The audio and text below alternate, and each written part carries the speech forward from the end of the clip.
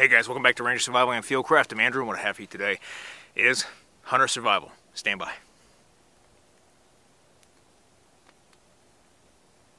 Alright, welcome back. So, out here hunting. A blizzard came through just recently, blanketed the area with snow, and winter is here in full force. Single digits, below zero at nighttime, never above freezing during the day, and usually a strong wind from the south or north, which makes it a huge factor surviving out here in the open plains. Now, I'm out here with my survival kit. I always have a survival kit tailored to my environment and then for my purposes. So I have my survival kit, plus a few items in here for the purposes of large game hunting, and then a rations pack for food if I get stranded overnight. And then everything you see on me. As part of my planning, I leave a map and a detailed plan back at the ranch with people so they know where I'm going and what time to expect me back, and then what to do if I don't show up on time. Always leave a map with detailed instructions with somebody in the rear to let them know where you're going, who you're going with, and what time to expect you back, and then what to do if you don't show up on time. So we have that contingency plan in place. I have all of my gear with me, ready to go in the event that I'm stranded out here and then to keep me warm while I'm hunting. So let's go over clothing really quick. And for my clothing, my base layer is going to be wool socks and moisture wicking underwear and t-shirt. On top of that, I have polypropylene thins, or skinnies as I like to call them. Polypropylene is an excellent fabric for moisture wicking and staying warm. On top of that, I have my waffle bottoms and waffle tops on. Pro tip, take your waffle bottoms or your thermal pants if you want, and what I like to do is go to a sewing shop, have them split the sides, and stitch in Velcro. That way I can take those pants off and on very easily without having to remove my boots or remove my top layer.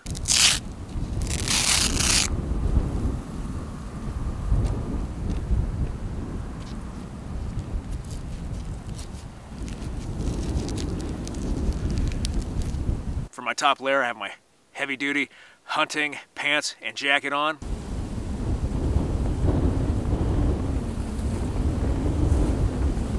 With my hunting pants and jacket, the thick ones I have on top, I place different survival items in my pockets, making it almost like an SAS smock, if you will.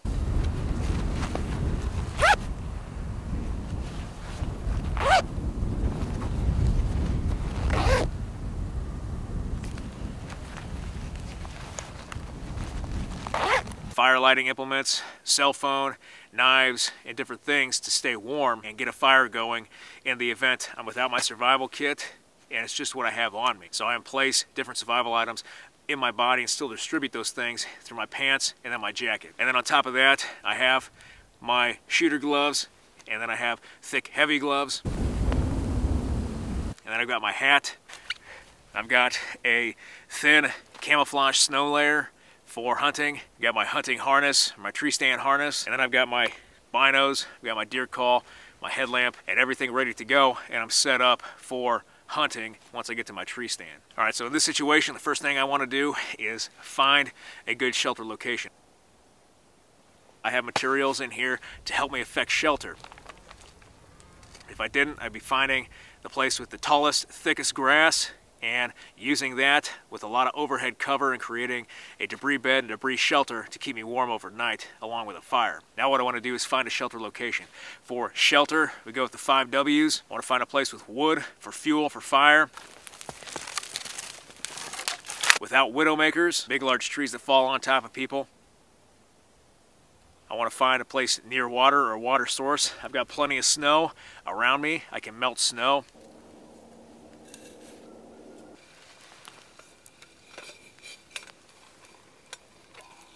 And drink that throughout the night.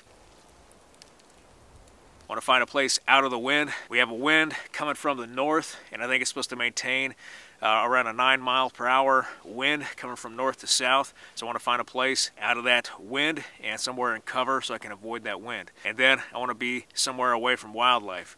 We do have a lot of deer, we have a lot of pheasants, we also have a lot of coyotes, and there are mountain lions out here. So I want to be somewhere away off of game trails and away from those places where animals like to habitat. All right, let's go find a shelter location. Alright guys, now before I get into my shelter location right over here, let's go over the COLDER acronym very quickly. The COLDER acronym, C-O-L-D-E-R, is a memory tool to help us remember how to operate in a cold environment.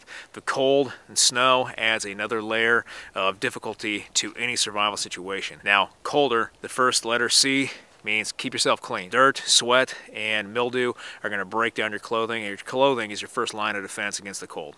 O stands for avoid overheating. You sweat out here, you die. L stands for layered, dress in layers like I've just shown you. D, dry, keep yourself dry as possible. E stands for examine your clothing. The last letter R stands for repair, and that means repair your clothing as soon as you find an issue with it.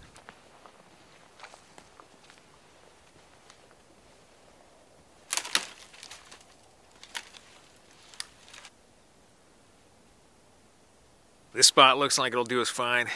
There are dead branches hanging off of this tree. We can pull those down to eliminate the probability of them falling on us during the night. The wind isn't supposed to pick up over the night, and the snow is actually going to stop from the weather report the last time I saw it, so the spot should be good for us. We just want to make sure a lot of these dead dry branches are pulled down, and we can use them for our fire tonight. So the first thing we're going to do, inspect this area really quick, and then start collecting our fuel, and fire is going to be our first priority. Once we get that fire going, we have some place we can come back and warm up to if we need to, and then from there we can build our shelter and get ready to settle in for the night.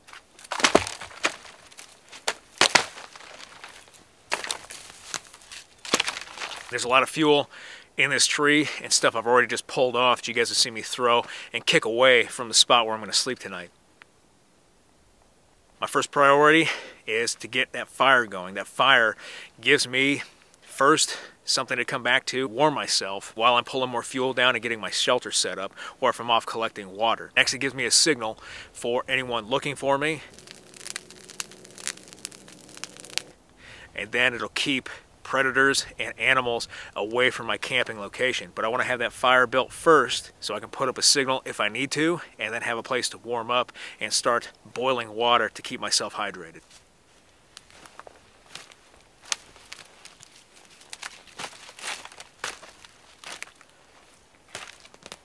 Going with the long fire tonight. The long fire is best for this type of situation. It's going to warm up the entire length of my shelter. We're going to do a Morse Kohansky super shelter.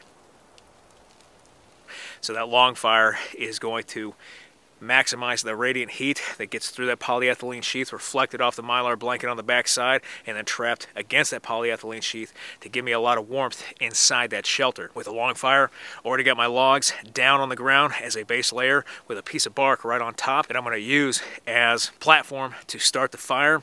I just need to collect a lot of these smalls that'll burn fast and quickly and give me a lot of heat to warm up the other branches and deadfall that I've collected, drying them out, and then igniting those branches, feeding that long fire, and that fire consuming from the inside out.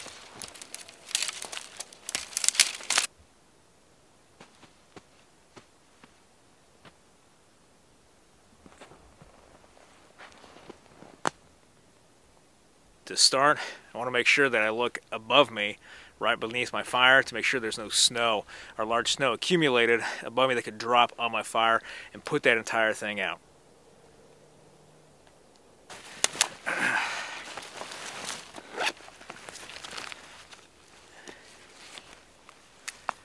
I've got a small Altoids tin here with cotton balls of Vaseline for tinder, and then my 6-inch Ferro Rod.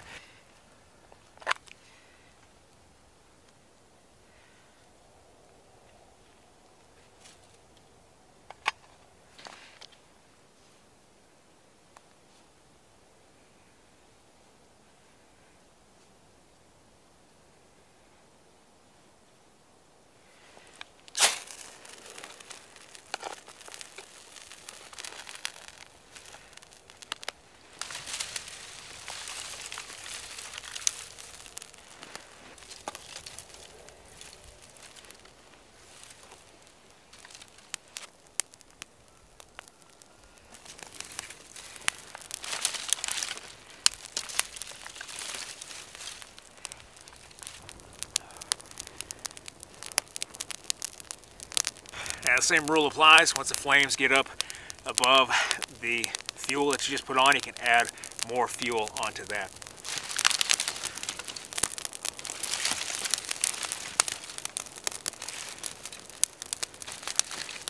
I'm going to add it lengthwise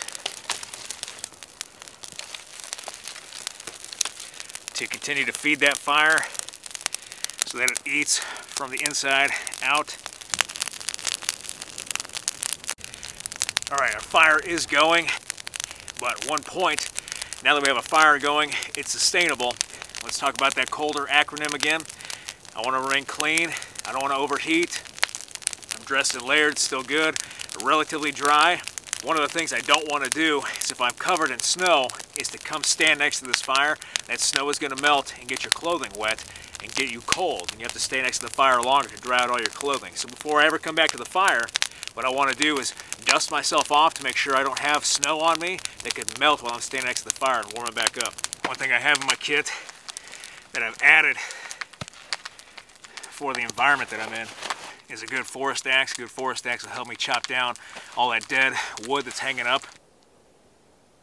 and process it into smaller pieces so I can add it onto my fire and increase the length of my fire and get more fuel on.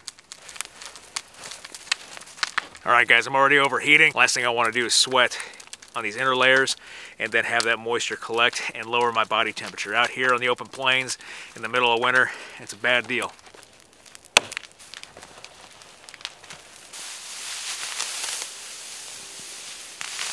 Alright, while I'm out getting fuel for the fire, I'm going to get my bedding.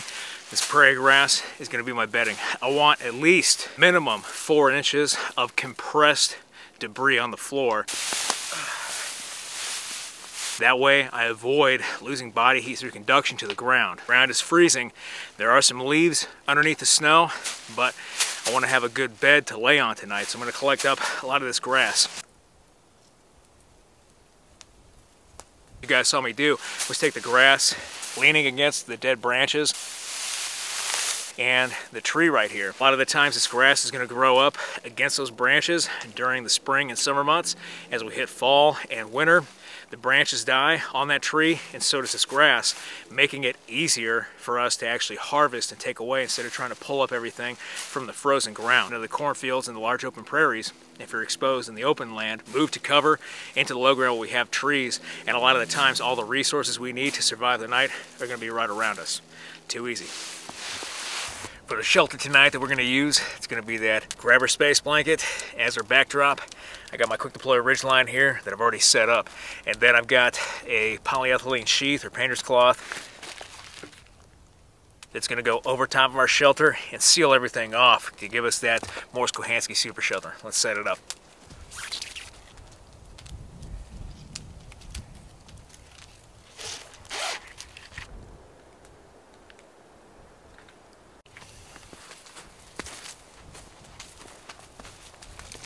So we ran out of cordage to go around the tree here for a trucker's hitch.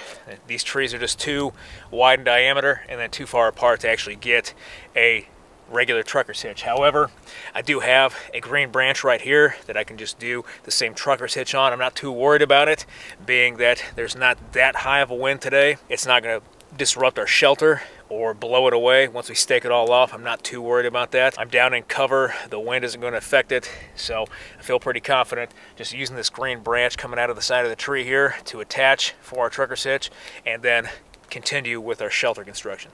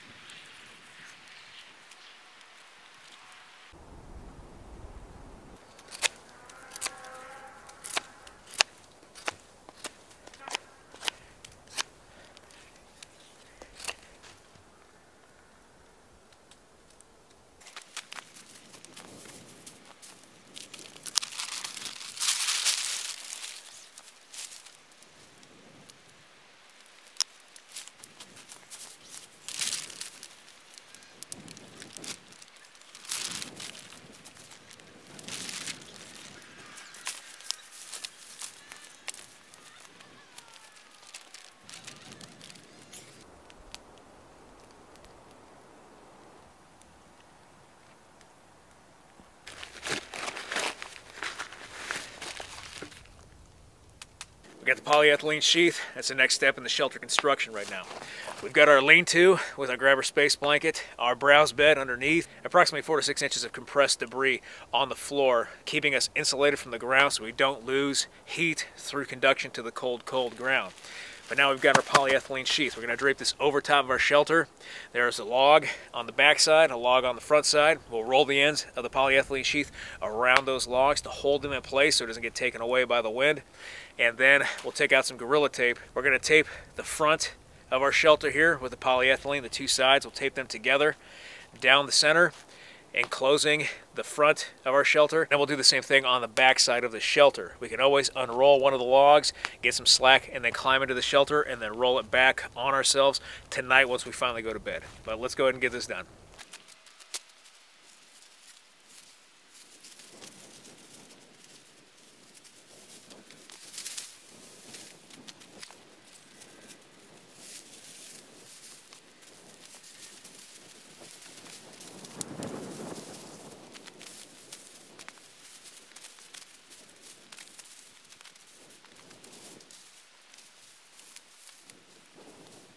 We got just enough slack with the polyethylene sheath here to use our Gorilla Tape to tape this up.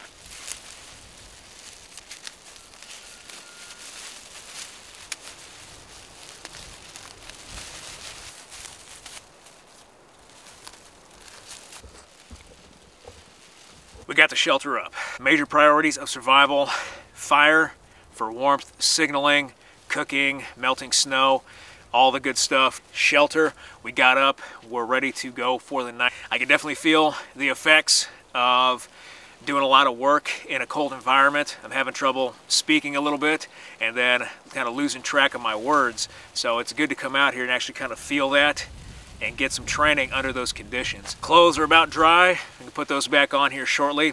Gonna make one more trip around the area to collect up that last bit of big fuel for our fire to last throughout the night. And then once I'm done with that, come back to the fire here and it'll be chow time. Creek is frozen solid, but I have a small cache in this area just for these occasions, and I was able to bag a small hare for dinner chow. Let's go cook this guy up.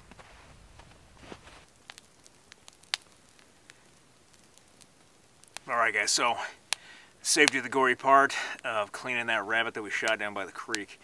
So I'm just going to cook up some of the rabbit right now, and then I'm going to store the rest for later. One of the methods for storing an animal during winter season or in Arctic climates is by burying portions of the animal in snow.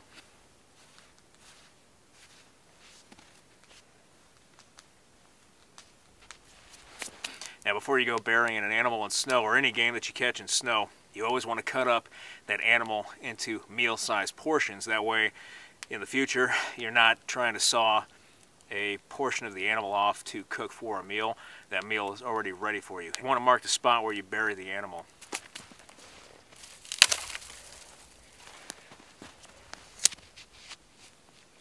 So you can come back to it later. So one method is by burying the animal. So I'm just going to cook this guy for dinner here. One thing to be cautious of during winter climates and during winter survival is something called rabbit starvation. Rabbit starvation is just a diet consisting of high protein where you're not getting enough fat in your diet to maintain cellular function. So one of the things I do is I like to pack a rations pack, and I like to have that rations pack contain high calorie, high fat foods for just such climates, so I can maintain fat intake if I happen to get an animal like this rabbit, and still supplement a lot of the nutritional value of fat with other items along with this rabbit.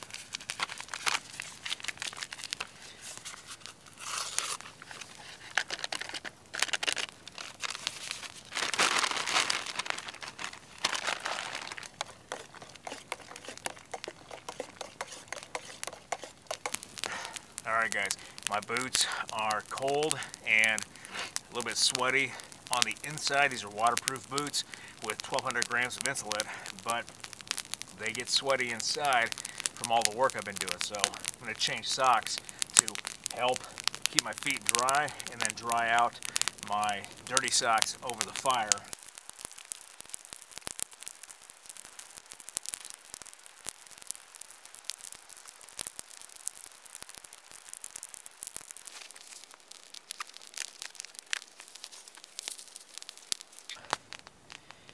That's nice.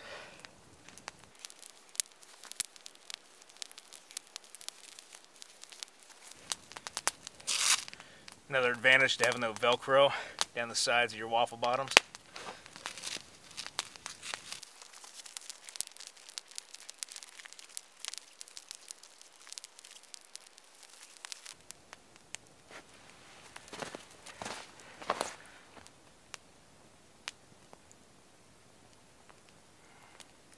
Thing we can do to avoid frozen water in the morning for our coffee, we can take our canteen, tighten down the lid, and then turn it upside down, put it inside of our canteen pouch. And what that does is the water now is resting on the top of the canteen further down, and the top of the water is somewhere near the bottom of the canteen. That water that's at the bottom of the canteen now with the air pocket in here will freeze first before the water down near the lid freezes.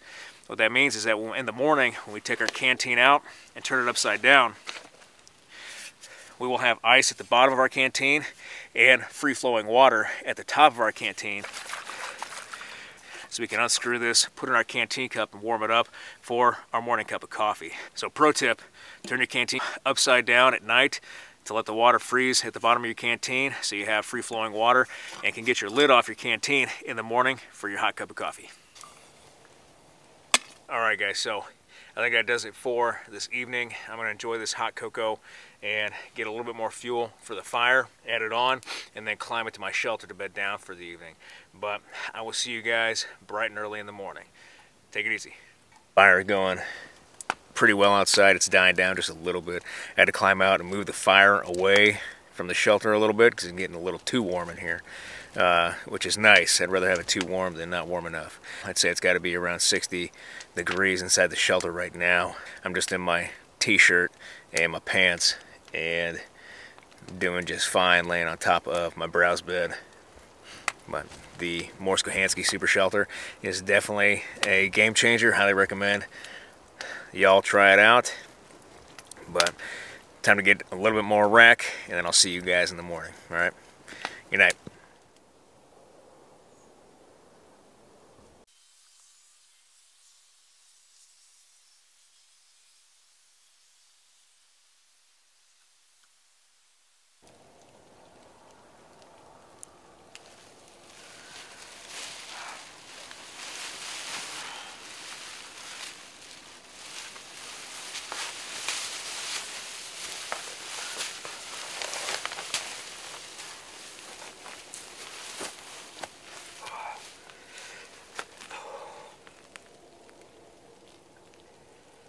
Morning.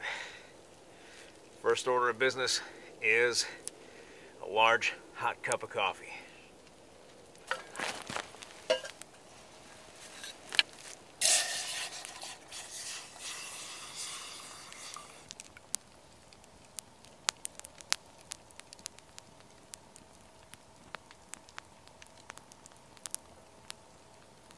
Pheasants are out in full force this morning. Alright, so while my water's doing its thing, let's talk about the night. Shelter held up pretty well. You can see there's damage along the shelter that I fixed haphazardly with a little bit of duct tape.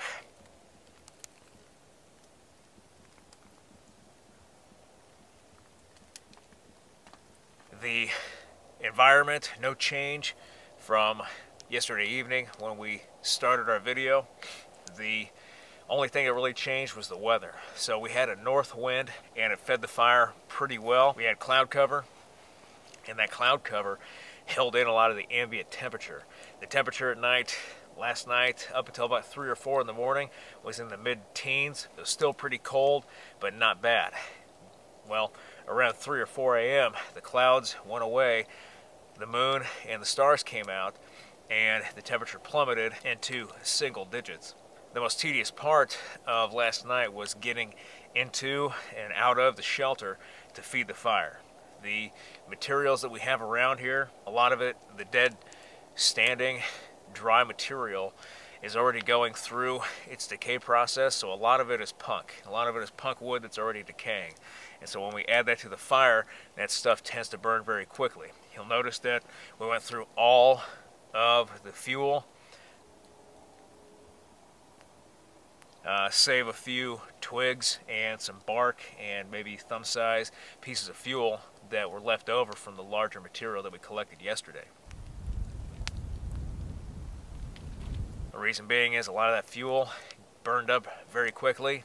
I would get about an hour or so of good temperature inside the shelter, about 60 degrees, 65 degrees inside the shelter. I was able to warm up, get about an hour or so of sleep, and the temperature would go down. I'd wake up, have to get out of the shelter, and feed the fire again. And it wasn't until about 3 or 4 in the morning that I ran out of the larger stuff of fuel, and I had to go around here and collect up a lot dead standing material with my axe to bring back here and then put on the fire.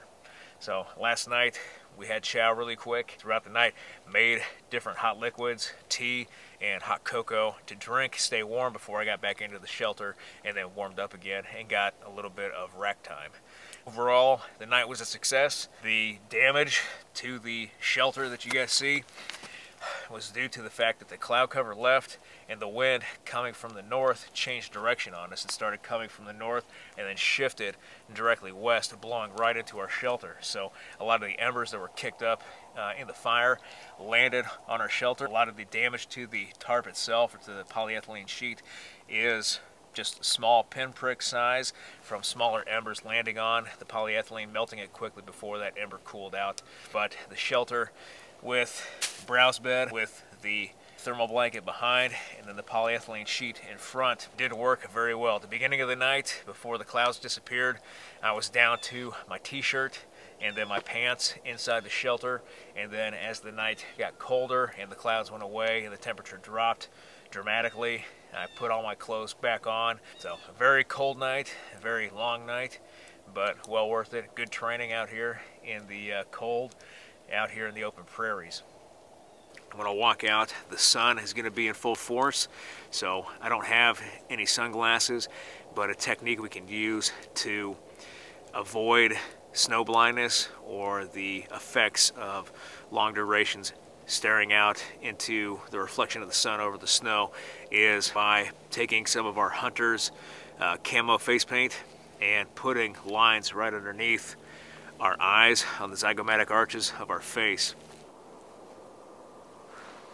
Now, this technique isn't foolproof. To make it really foolproof, you have to have some sort of hat or cover over your eyes or over your brows, and then along with that cover over your face, the camo face paint will help reduce the amount of glare from the sun off the snow into your eyes, reducing snow blindness. So not 100%, but with the hat I have on, keeping it low over my eyes a little bit with the camo face paint underneath my eyes, it'll help reduce glare off of the snow from the sun and reduce the chances of snow blindness as I walk out today. One other thing we're going to do, I don't know how many hunters are out in this area. I thought I heard snowmobiles last night, but I know a lot of people are moving, especially since a lot of game is moving right now. Pheasants are flying all over the place, and then deer are moving up and down these game trails to my west. So I'm going to pull out a spare orange trash bag that I have that I saved from other video for my survival kit, and unfold it a little bit, and I'm going to attach that to the back of my backpack as I walk out today.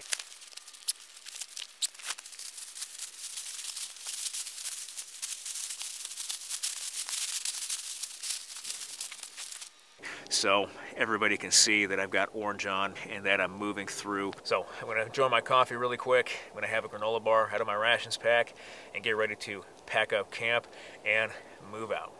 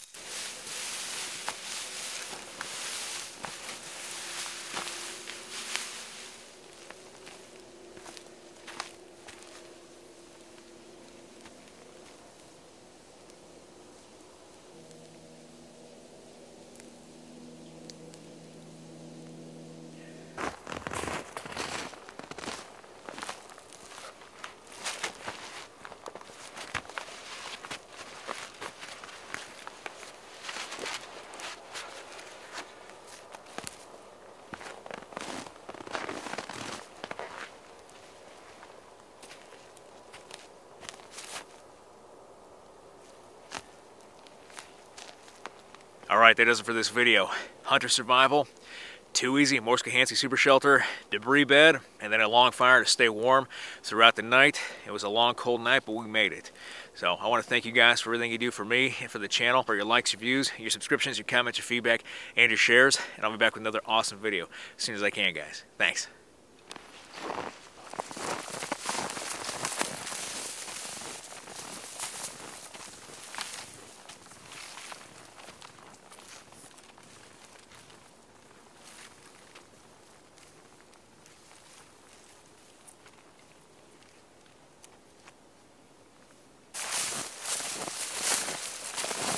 I almost forgot.